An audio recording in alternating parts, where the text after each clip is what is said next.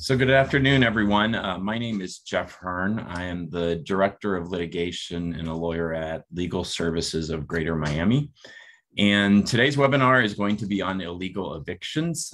This is part of a program that has been funded by Miami-Dade County through their Tenants' Rights and Education program, which has provided funding for both materials about illegal evictions as well as training materials and training for the police department, and these live webinars we'll be doing this week.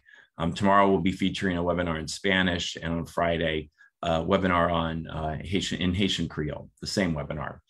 In case you're not aware, Legal Services Greater Miami, we're a law firm that provides free legal assistance. We work on legal barriers to economic stability. Those are things like housing, like the tenants' rights that we'll be talking about today, issues of income, education, healthcare. And we've been around 55 years. We don't charge for our services. And at the end of this presentation, I'll talk a little bit about how you can contact us if you're in need of legal assistance. I've been a lawyer here for 20 years and been doing tenants' rights work this entire time. And this is a really important issue. And the county funded this because of during the pandemic, when there were moratoriums in place and many landlords could not go to the courts and file a legal eviction. Unfortunately, we saw too many landlords who turned to illegal practices to force tenants out of their homes. So while the courts are back open and evictions are moving forward, this is still an issue. It was an issue before the pandemic, and we want to make sure that both tenants and landlords know what the right process is and know what is prohibited under Florida law. So today, the agenda is we're going to go through, explain what a self-help eviction is and why they're illegal. I want to make sure you come away from this presentation knowing what the law says, what a prohibited practice is. That's the term that we use in Florida to describe illegal evictions. What can happen to the landlord if they do engage in any of these illegal practices, and what the tenant should do if it happens to them. And probably most importantly, for both landlords and for tenants, we really want to make sure that you understand what the eviction process looks like, what steps the landlord is supposed to take if they want to remove a tenant, and so that the tenant knows what the process is if they are facing an eviction. Then we'll go over some examples. Hopefully we'll get some engagement from our audience, and then we'll have a moment at the end for questions and answers. So self-help evictions. Before we had statutes which provided guidance, provided the law on how landlords and tenants interact. So landlords could, in many circumstances, force tenants out of a property without using the court process. And that's problematic for a couple of reasons. And probably the most important reason, and I use this as an example of a recent news story where a landlord ended up shooting 3 tenants because he didn't want to go through the eviction process, didn't want to go through the court process. Sometimes landlord-tenant relationships can get very passionate. There can be anger on both sides, and there are very unfortunate situations where both landlords and tenants sometimes take matters in their own hands, and we don't want that. We want an orderly process through the court system. Additionally, if a landlord can go in and say the tenant doesn't have a right to be there anymore, it allows the landlord essentially to sort of prejudge their own case. And that's why we have a court system, to make sure that everyone's rights are upheld. So what does the law say? So the Florida law prohibits lots of different types of illegal evictions. And we're going to go over each of those types here today. The statute which applies in these situations is Florida Statute 83.67, and it's entitled Prohibited Practices. And you may see us refer to that occasionally. I may say prohibited practices, and I'm talking about any of these illegal evictions that are prohibited under the law. And this applies to all landlords and all tenants for residential evictions. The statute's been here since 1987. Commercial landlords also can't use self-help, but this statute doesn't apply to them. So we're going to focus today on residential tenants, which is the focus of this webinar. And I want to point out that sometimes you're going to see some leases, especially some form leases. Sometimes landlords or tenants go online and download a form lease. It may say something that says the landlord has the right to use self-help, but those lease provisions cannot be enforced in Florida. So what's prohibited? So probably the most common category of prohibited practices that we see in our office are utility shutoffs. And the statute says that a landlord cannot terminate or interrupt any utility service of a tenant. And it gives several examples. So water, heating, lighting, electricity, gas, the elevator, if you need an elevator to access the unit, garbage services, air conditioning. So you can see that it pretty much applies to any sort of service that could come along that's part of the part of the rental agreement, part of what a tenant pays for when they rent a unit. Now there could be other utilities. I know that sometimes there are unique factors, and this is not an exclusive list. Another common utility that is provided now is internet service. And that also would be covered, and a landlord could not shut it off. Now, the statute is very clear. It says that it doesn't matter who controls the utility service or who pays for the utility service. So the landlord, is responsible, cannot take steps to cause the utility service to be terminated, even if the tenant is the one who's paying. So, in extreme examples, we've seen landlords who, cut utility lines. But there's also ways, the statute says that the landlord cannot indirectly cause the termination or interruption of the service. So other examples of that might be a landlord who just, stops paying the water bill, and then the water service is cut off. So that would be an indirect way of causing the termination or interruption of the service. And it doesn't matter if the tenant is behind on their rent. There's the eviction process is the way you remove a tenant who's behind on their rent. You can't allow utility services to stop being paid or stop being provided to the tenant just because they're in violation of the lease for some other reason. But I do want to make clear that there is at least one case where courts have said, this is really designed to prevent tenants from landlords from sort of forcing tenants out. And this statute does not apply to a situation where a landlord is making repairs to the property for brief interruptions. Obviously, if it was lengthier, that this exception may not apply. And of course, if a landlord needs to make repairs and there needs to be an interruption in service, the landlord should give advance notice in writing to the tenant so that they can prepare for any sort of brief interruption in the services that they count on to go about their day. So like I said, utility service is probably the most common type of illegal eviction. The next most common, which is also covered in the statute, are lockouts. And the statute is very clear that a landlord cannot change the locks, padlock the door, or prevent the tenant from gaining reasonable access to the unit. So I think the most common way would be locks and locking the door, but there could be other things, preventing access to gates or other entry into the unit.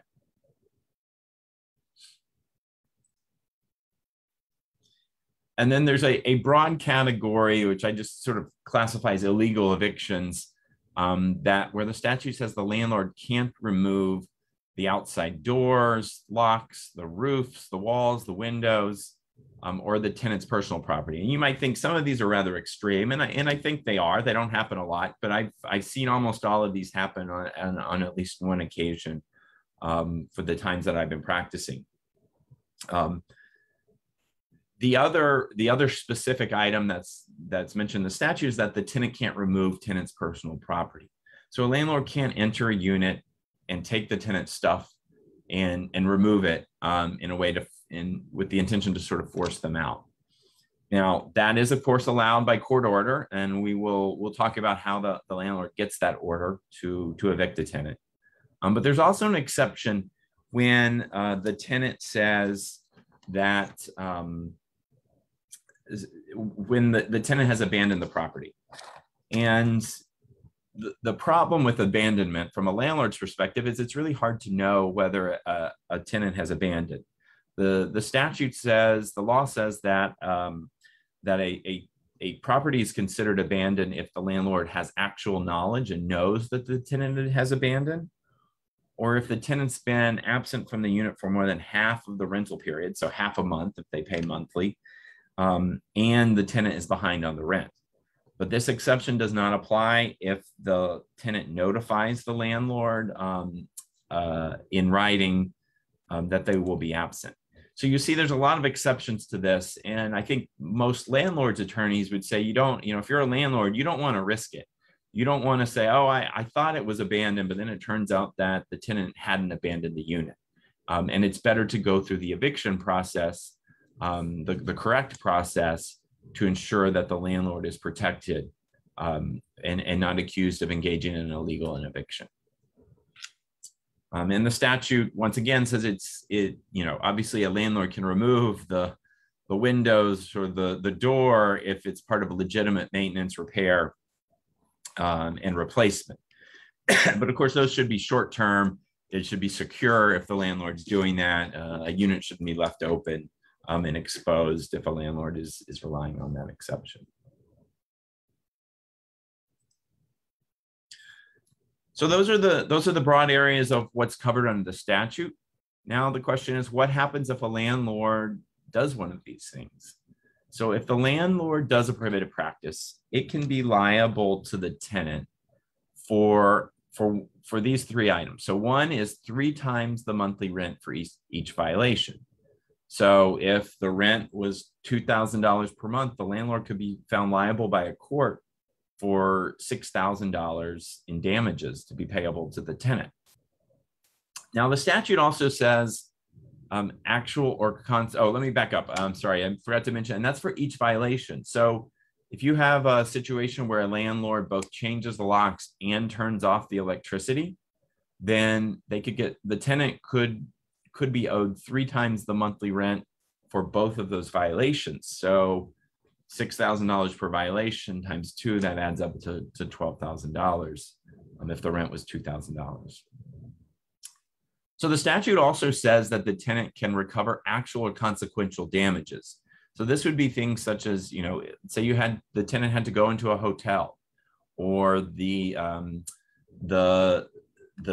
tenants, the electricity being turned off caused damage to some of the tenant's personal property. So those could be recovered if the tenant could prove it was caused by the landlord's actions. But this only applies if it is more than 3 times the monthly rent. And as we all know, rents in Miami-Dade County are rising quickly. So I would say in most circumstances, 3 times the monthly rent per violation is usually more than a tenant's actual and consequential damages. There may be certain circumstances where that's not the case, but in most cases, 3 times the monthly rent is this sort of standard damages that would be awarded. And then finally, if the tenant has to hire a lawyer to bring one of these claims, the landlord would also have to pay for the tenant's attorney's fees and court costs. And of course, those could be significant if the case is heavily litigated. Now, in order to get any of these things, the tenant would have to bring a lawsuit against the tenant. The tenant would have to bring a lawsuit against the landlord and prove their case up in court and have a judge rule that the landlord had violated the statute. The other thing that the law provides for, and this is really one of the most powerful parts of the law, is that the landlord can sue, and as part of that lawsuit, can also sue and obtain a court order. And that type of court order is called an injunction. And that order could compel the landlord to stop doing the illegal action. So for example, the court could order the landlord to restore electrical service within 24 hours. And if the landlord does not do that, they could be held in contempt of court for violating a court's order, and additional penalties could be imposed. So that often is when we're representing tenants and we file very quickly in court. Oftentimes that's what we are trying to seek right away, is to get that court order, to get the electrical service back on, to get access to the unit.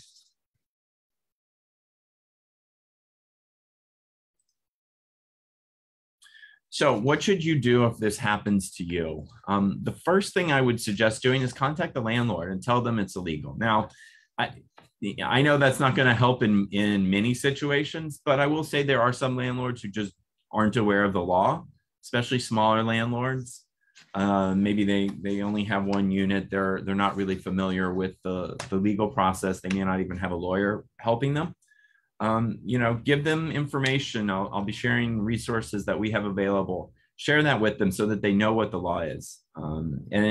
In some circumstances that can help you out.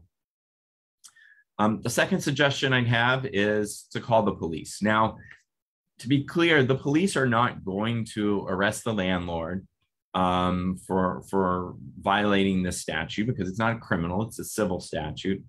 But they may assist. And as part of this training, part of the tenant education program, Legal Services has prepared an educational video for the police so that they're aware of what the law says.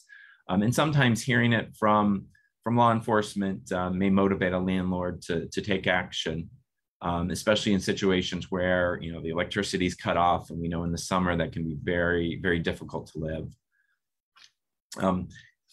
And third option, if this happens to you, is to contact a lawyer. Legal Services of Greater Miami is available to consider these cases. We don't represent everyone, but we always, if you're eligible for our assistance, we give advice at a minimum, and I'll explain in a moment how you can access our services. If you're not eligible for us, we'll talk about other options for you, or could potentially find a private attorney, since there are potentially fees, attorney's fees that could be involved in this case. And if you had a lawyer, even without a lawyer, you can file a lawsuit against the landlord, although it may be better to do it with a lawyer, because you have to follow the court rules when you file a lawsuit. And you can ask for that emergency order to order the landlord to restore the utility services, to change the locks back. And as part of our materials, which I'll show you in a moment, we have sort of a sample complaint that you can use if you do have to represent yourself. Okay, so what is the process? What is the correct process if the landlord wants the tenant out? So the very first step in any type of eviction is the landlord, like I said, they have to use this court process. But the very first step they have to take doesn't involve the court. It's just a written notice to the tenant telling them to leave. There's lots of different types of notices. We're not going to go into a lot of detail here today, but this essentially is just a form notice to the tenant from the landlord telling the tenant to leave. If they're behind on rent, it may tell them to pay the rent. And if they don't, then to leave. Sometimes we have tenants who receive those notices and think, oh, that means I'm being evicted. I'll be thrown out on the date that notice expires. No, that's just step one in the process. Now, if you want to leave before an eviction lawsuit is filed against you, and there may be reasons why you want to avoid that, because then you don't have an eviction filed against you on your record. But nobody's going to come when that notice, the notice expires, and throw you out of the house. The landlord can't do that. The next step after that notice expires is, at that point, the landlord has to file a lawsuit called an eviction in the court system. And the tenant has a right to defend against that eviction. And when you get the papers from either the police department or from a process server, they'll either be handed to you or someone in your household or posted on your door. You'll then have 5 days to respond. And the document which you get will explain to you how you defend that lawsuit.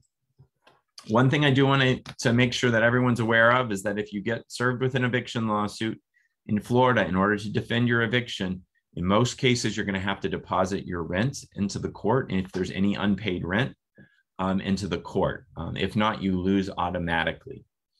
And we have information on our website, which I'll show you in a moment, which explains how to defend against an eviction in much more detail. But if the tenant loses, so the landlord wins the eviction, then the judge is going to sign an order telling the tenant that the landlord has a right to possession of the unit. That order is called a judgment. They say judgment for possession. So that's the first step in the process. After the landlord has that judgment, they still can't come and turn off the utility services. They can't force the tenant out. What they have to do next is get a document from the clerk of courts called a writ of possession. Essentially, this is the notice which is going to be posted on the door to the unit by the police department. In most cases in Florida, most places in Florida, it's by the sheriff's department, but we won't have a sheriff's department until by 2024. But that notice is put on the door. It says you have 24 hours to get out. Now, many times it's longer than 24 hours, but legally the police department can come back within 24 hours after it's posted on the door to remove the tenant. The landlord, the police will be there to keep the peace. You know, we don't want any violence to happen. These can be very, traumatic experiences for especially for the tenants who are being forced out of their homes. The police stand by as the landlord then is allowed to remove personal property from the unit and change the locks. So that's the eviction process. I want to go through a couple of examples, and so the first one I have is Susan, who's renting a room in her landlord's home for $1,000 per month. She comes home to find a padlock on the door to the room that she's renting, and a note from her landlord telling her to pay the rent. So, first question I have is this a prohibited practice? Now, it might confuse some people that, well, hey, Susan's not, Susan's just renting a room in her house, in the landlord's house. She's not actually, she isn't renting the whole place. Maybe she does not covered under this, under the landlord tenant statutes. But the answer to that is no, she is covered. So this would be a prohibited practice. Even if a tenant's renting a room in someone's house, they are a tenant and the landlord has to go through the eviction process to remove them from the home.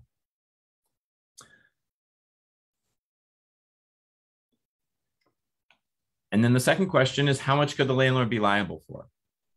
Well, if the rent is $1,000 per month, the landlord could be liable for 3 times the monthly rent. So this landlord, by putting that padlock on the door, if the tenant were to sue them, could recover $3,000 if they can prove their case in court.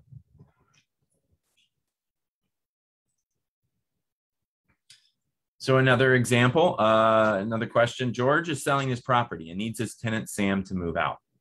And this is a common circumstance as properties are sold. Sometimes the landlord wants the tenant out. If the tenant doesn't have a lease, then the landlord may have a right to get them out, but they can't just force them out.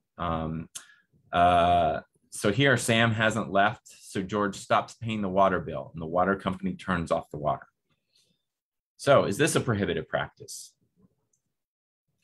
Hopefully you answered this yes as well, because remember, the statute says it doesn't matter who's paying, and a landlord is responsible whether they directly or indirectly cause the utility service to be turned off. So here, if George stops paying the water bill, then the water company turns off the water, then they have directly or indirectly caused the utility service shut off. And the landlord here, George, could be held liable for the water shut off. And then the last example that I have is Mary is a landlord. She owns a condominium unit and rents it to Lauren. And Lauren fell behind on the rent. And because Lauren isn't paying that rent, Mary decided she's not going to pay the condo association anymore. And then the condo association turns off the fob key access to the property, and Lauren can't get inside the building. So is this a prohibited practice? So Mary, the landlord, didn't turn off the fob access, right? The condo association did it. The condo association isn't the landlord. But again, this is a situation, I would say this is probably a little bit of a closer call, but we have brought lawsuits in this circumstance that the landlord has directly or indirectly denied the tenant access to the unit. And this is something that, we see a lot, and it's really important that if the landlord, has an association that they're paying, they have to keep paying the association. Even if the tenant is paying the rent, if they want to evict, then they need to go through the eviction process for non-payment of rent. And there is a statute I just would like to mention under the Condominium Act, which says that a condo association can't prevent access to the unit for a tenant when the owner's behind for access to unit or utilities or elevators.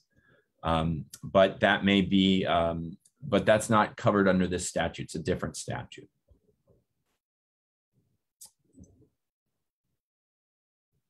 So I want to talk about resources. As I mentioned before, we're Legal Services of Greater Miami. We represent tenants only. We don't represent landlords for evictions. And a tenant has to be eligible for our services based upon income and other eligibility requirements. The best way to apply for us is to go online, fill out the application online. You go to our website here and then click Get Help. Someone will call you back within 24 hours to finish the process. We also have phone access where you can call our phone number during the hours shown. You may have a little bit of wait, so depending on how many people are calling. And then we're starting back our walk-in service again at our office next week on Mondays and Wednesdays at the hours and times shown. Now we have on our website, on our self-help page, and once you click on that page, you need to scroll down a little bit, but you will see the tenants' rights brochures for a lot of different topics. But the one that you want to look at about illegal evictions is what to do if your landlord locks you out or shuts off your utilities. You can go there and as I mentioned before, it has a sample complaint that you can use and gives you information that you can provide to your landlord about what the law says.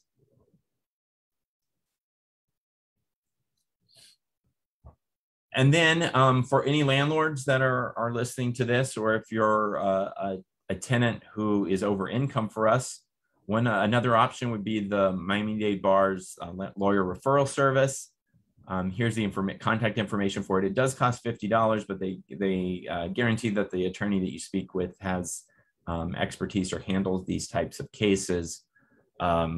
It's a service out there to help you find somebody who might handle this type of case. Now I have an opportunity for questions. I see that there is at least one question. Whether the landlord can block access to the building parking lot or garage. My belief is that is part of the, assuming that was mentioned in the lease agreement or any rental agreement, or even if you don't have it in writing, you have an oral agreement. If it was always known that you have parking, then that's part of the rental agreement. So that's a service that the landlord cannot turn off access if you're behind on. And they would, if they want you to leave because you're behind on the rent or violating any other provision of the lease, they need to go through the eviction process. Another question, do we only help people in Miami? So Legal Services Greater Miami, we cover both Miami-Dade County and Monroe County down into the Florida Keys. If you're looking for assistance elsewhere in Florida, there is a legal aid or a legal services program in all parts of the state. And I'm going to ask that Elenia hopefully can put into the chat the information for the online intake system statewide, so that somebody can go on there, fill it out, and it will direct you to the correct organization in other places in the state. So I don't know if there are any other questions. I don't see. So I think we've wrapped up the questions. But as I mentioned, we will have 2 more webinars, one in Spanish and one in Haitian Creole. Spanish on Thursday at 12 o'clock, Haitian Creole on Friday at 12 o'clock as well. So please spread the word for anyone who might want to listen to this in any of the other languages. And thank you for attending today, and thank you for Miami-Dade County for sponsoring this event. Thanks, everyone.